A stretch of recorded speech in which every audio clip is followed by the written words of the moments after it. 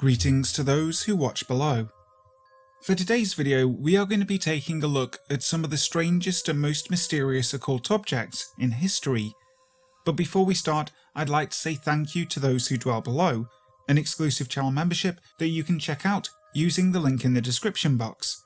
So thank you to Steffi Ray, Wicked Witch, Lisa Watts, Lefty Kim, M.A. Way, Julie B, Jess Black Curtain, Christina Groves, Chris BLK Chris, Canopsia, Tegan S, The Real CFED22, Tesos Karamaris, and LT Punisher 666.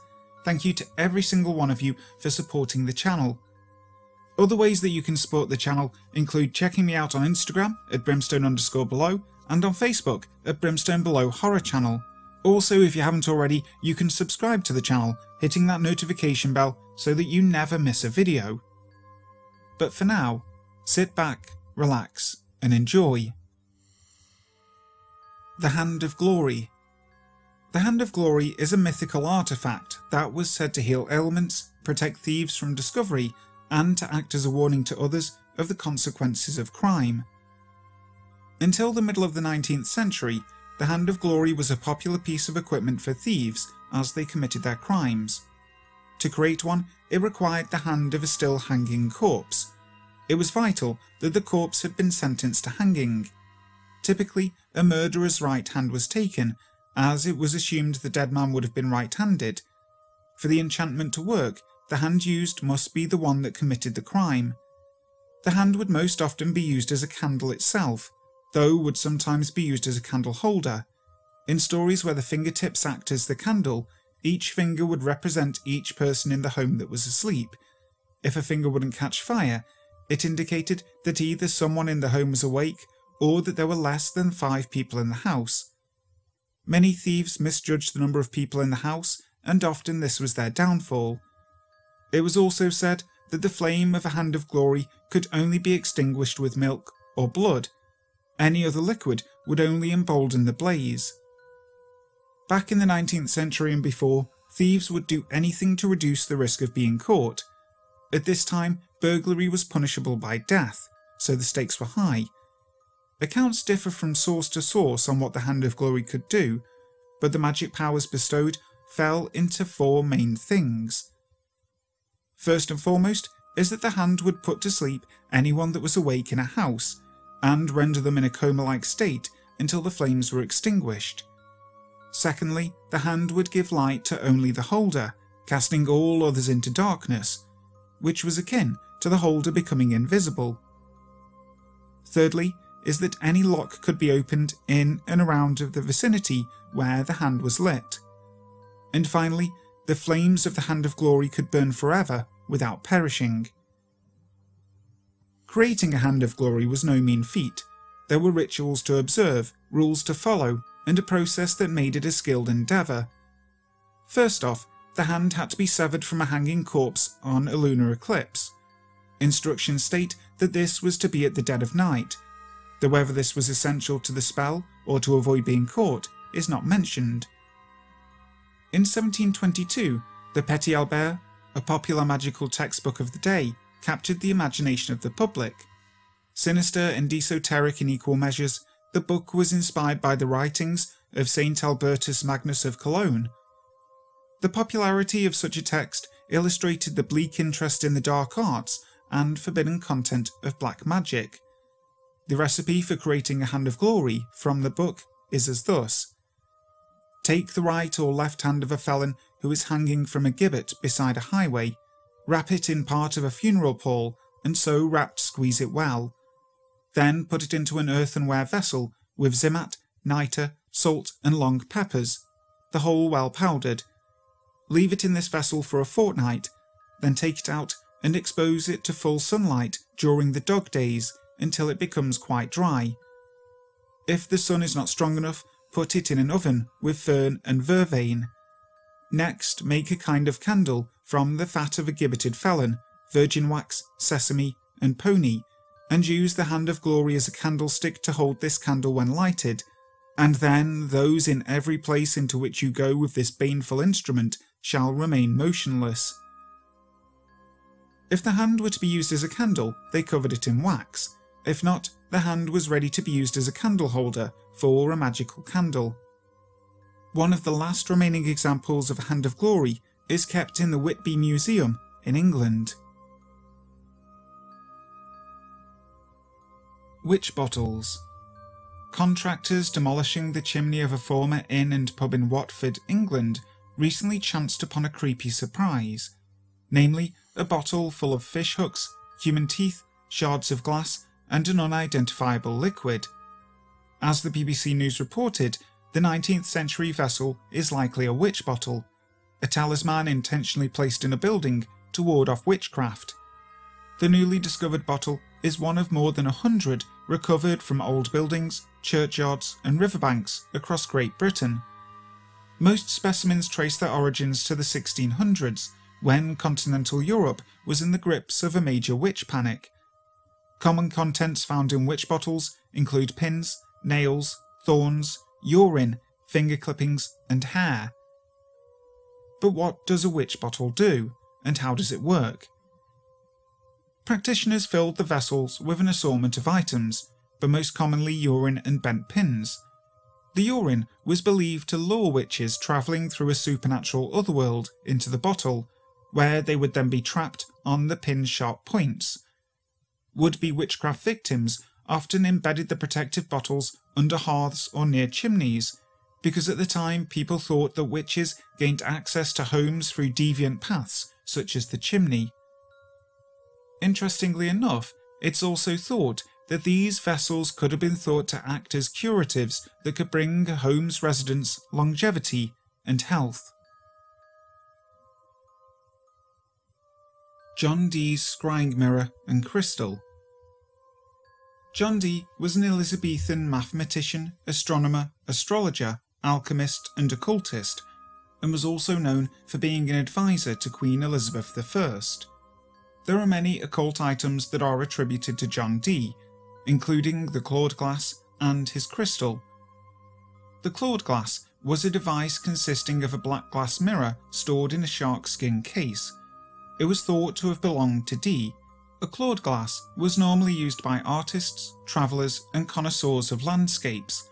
It was named after the artist Claude Lorrain, a 17th century landscape painter whose name is synonymous with the artistic movement. It is believed that Dee used his clawed glass as a crystal ball to look into the future, a practice known as scrying and a form of divination. Divination has been used for thousands of years to forecast the course of an illness or to find the best treatment. The practice involves an attempt to predict the future from signs and symbols. Dee spent much of his life devoted to alchemy, divination and hermetic philosophy. According to records, the object has belonged to Lady Betty Germain, from whom it passed to the Duke of Argyll and later to Horace Walpole. The documentation records show that the Wellcome Historical Medical Museum, now the Wellcome Trust, accessioned the object into their collection in 1937. John Dee's crystal is a clear-cut purple crystal attached to a chain and a ring. Dee claimed that the crystal was given to him by the angel Uriel in 1582, and instructed him and his assistant Edward Kelly on how to make the Philosopher's Stone, every alchemist's ultimate goal. Dee believed that he had the ability to contact angels and spirits, and claimed that angels had dictated several books to him. After Dee's death, the crystal was passed down to his son Arthur Dee, who gave it to Nicholas Culpeper as a reward for curing his liver illness. Culpeper was a physician and an alchemist who used the crystal to cure illnesses until 1651, when he claimed a demonic ghost emerged from it. Records show that the Wellcome Trust acquisitioned the item into their collection in 1936. In with this is also a statement about Dee's crystal written by Nicholas Culpeper on the back of a deed and is also on display. It was written on the 7th of March 1651 and gives a historical insight into the crystal and how Culpeper came to acquire it. The Codex Gigas. The Codex Gigas is the world's largest preserved medieval manuscript. In Latin, the name Codex Gigas means giant book. It is 3 feet tall, 20 inches wide, nearly 9 inches thick and weighs around 165 pounds. The binding consists of leather and ornamental metal. Each page shows impeccable precision and a relentless attention to detail. This outstanding work includes the entire Latin Bible, Isidore of Seville's Encyclopaedia Etymologia, Josephus's Antiquities of the Jews, and Cosmas of Prague's Chronicle of Bohemia. Additionally, it includes numerous writings describing magical formula, exorcism rituals, and a calendar. The Codex Gigas was supposed to contain all of the world's knowledge among the pages of a single book. The Codex continues to amaze, with unique colours and flawless details adorning this medieval manuscript. Various aspects continue to perplex even the most knowledgeable historians. Experts don't know the answer to how the book was even composed. This is mostly because of the imbalance between the book's comprehensive attention to detail and its massive scope. Namely, the general nature of the writing is utterly consistent, with no variation in looks or quality. Experts concluded that this manuscript is the work of a single scribe. More surprisingly, the continuous uniformity suggests that the creator completed the Codex Gigas in a short period.